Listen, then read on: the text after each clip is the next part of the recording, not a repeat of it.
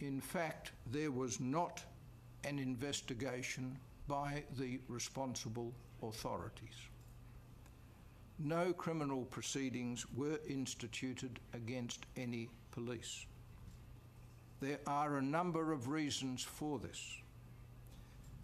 Failures by the police at Police Station Chaya to perform their responsibilities adequately on 12 August 2001 and on the days following, and an apparent want of due attention to their responsibilities by the responsible authorities are primary factors. Ljube Boškoski had no authority or powers in respect of the responsible authorities, that is, the investigative judge and the public prosecutor, who were not within the Ministry of Interior. It is not shown that the failure of police to perform their duties is attributed to his orders or was known to Ljube Boškoski during the period charged in the indictment, or that it should have been anticipated by him. It is not established, therefore, that further reporting or other action by Ljube Boškoski to satisfy his obligation under Article 7.3 of the statute was required. While the circumstances disclosed by the evidence reveal a serious failure of the functioning of the police and the responsible Macedonian authorities at the time, it has not been established that Ljube Boškoski failed to take the necessary and reasonable measures for the punishment of the police which were required of him by Article 7.3 of the statute.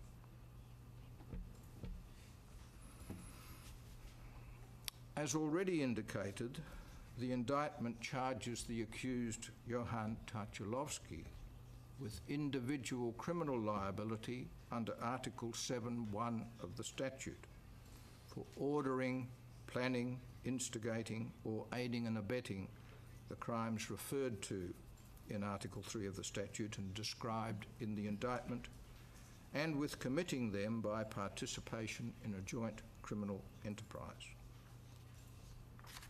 Contrary to the case advanced for Johan Tarčulovski, the evidence satisfies the Chamber that he played a prominent role in the events of 12 August 2001 in Ljuboten. On 10 and 11 August, he was in charge of logistical preparations for the operation. Support was provided by the police and the army. He coordinated this, and mortar and other support provided by the army. On 12 August, Johan Tarčulovski personally led the police operation and was with the police as they moved through the village. Although not formally appointed, Johan Tarčulovski exercised effective leadership and control of the police in the village that day. The actions of the police in the village were at his direction. The Chamber is satisfied, therefore, that the accused Johan Tarčulovski is criminally responsible for ordering, planning and instigating the offences committed in the village by police. In view of his direct role in ordering the commission of these offences, it is not the case that he merely aided and abetted their commission. The evidence does not establish that Johan Tarčulovski participated in a joint criminal enterprise, as alleged in the indictment. The reserve police with him in the village were acting under his orders, not as fellow participants in a joint criminal enterprise. Further, as detailed in the written judgment, the Chamber is satisfied that Johan Tarčulovski was himself acting under orders in carrying out the police operation in Ljuboten. The evidence does not enable the person or persons responsible for the orders to Johan Tarčulovski to be identified. The circumstances confirm it was a person or persons superior to him.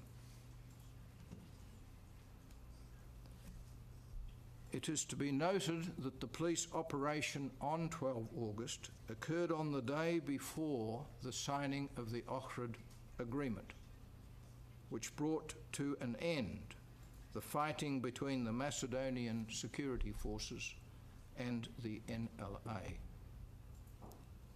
The pattern of conduct in the village by the police discloses in the finding of the Chamber a deliberate and indiscriminate attack on residents of Ljuboten of Albanian ethnicity, involving acts of murder and cruel treatment, as well as the indiscriminate and wanton destruction of houses and other property of ethnic Albanian residents of Ljuboten. It was not a law enforcement operation to locate and arrest NLA members.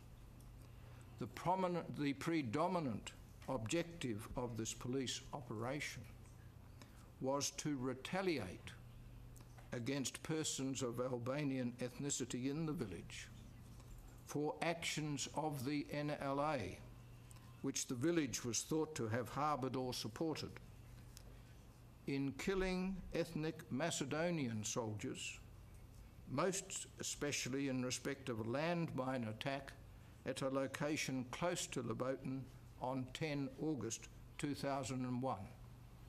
8 soldiers were killed in this attack and others were wounded.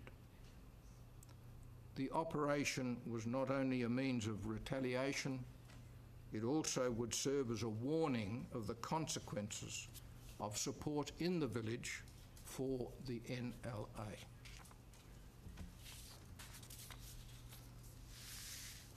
Ljube Boškoski, would you please stand? The Chamber finds you not guilty on all counts in the indictment. The Chamber orders that you be released from the United Nations Detention Unit, subject to the completion of the necessary modalities. You may be seated.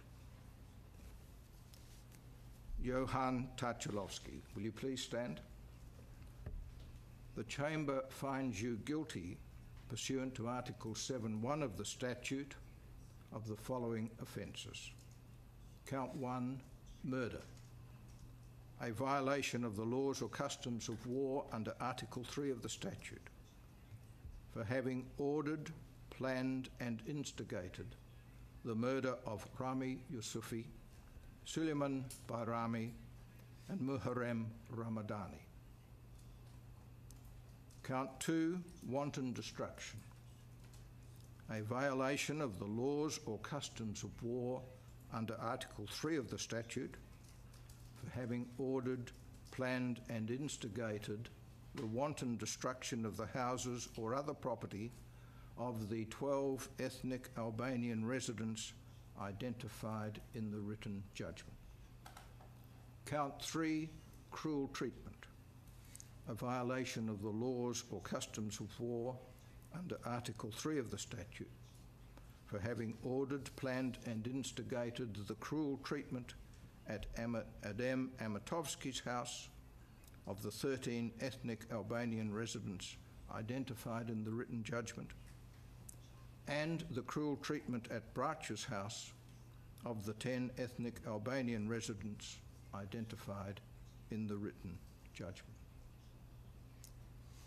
With respect to sentence, the Chamber has set out in the written judgment the many matters that have been taken into account in determining the appropriate sentence.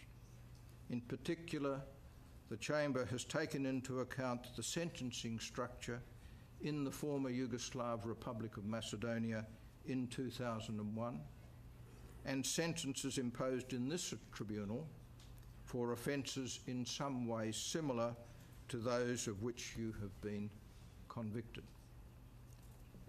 The Chamber would emphasise that you were a relatively junior officer of the police acting under orders when you planned, instigated and ordered the commission of these offences. This does not excuse your conduct, but it affects the degree of the seriousness of your conduct. You are sentenced to a single sentence of 12 years imprisonment. Full credit will be given for the time you have spent in custody. You will remain in the custody of the tribunal pending the finalisation of arrangements for your transfer to the state where you will serve your sentence. You may sit down. This concludes this trial. The Chamber will now adjourn. I rise for you, Ljube.